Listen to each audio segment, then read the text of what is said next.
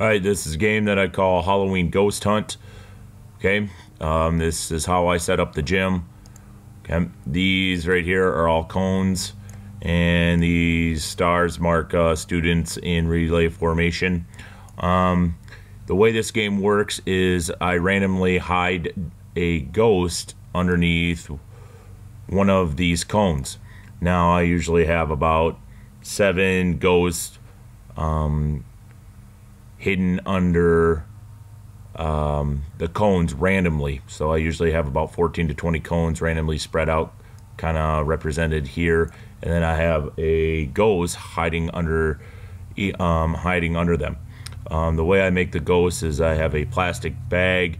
I put a little koosh ball underneath it within the bag, and I tie it with a rubber band and color a little ghost face on it. Yeah, make it more fun for the kids. This is a game that I play with kindergarten, first and second grade students.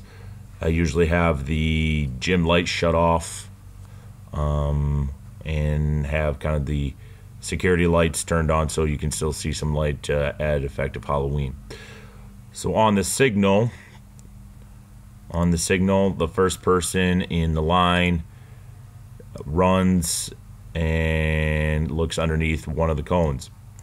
Okay, they look underneath that cone, and if they find a ghost underneath there, they grab that ghost and they run it all the way back to their team, put it behind their team, and then they obviously tag the next person in line, and then that person's turn to run and go hunt for a ghost.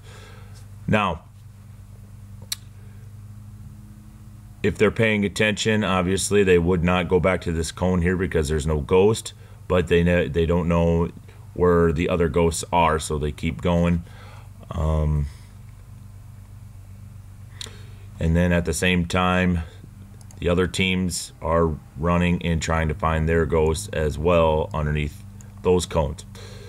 Again, if there's no ghost underneath this cone, let's say this gray team here looked underneath this cone and there was no ghost there, they cannot just go and look underneath one. They have to go back to their team.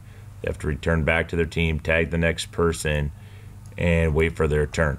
And it's just constant running back and forth. Very simple relay game, and kind of a fun game to add some Halloween effect to it.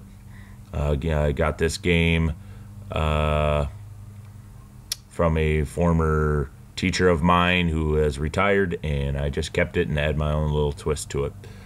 Anyway, there's it for this game idea, and for further information I'll have it on my blog.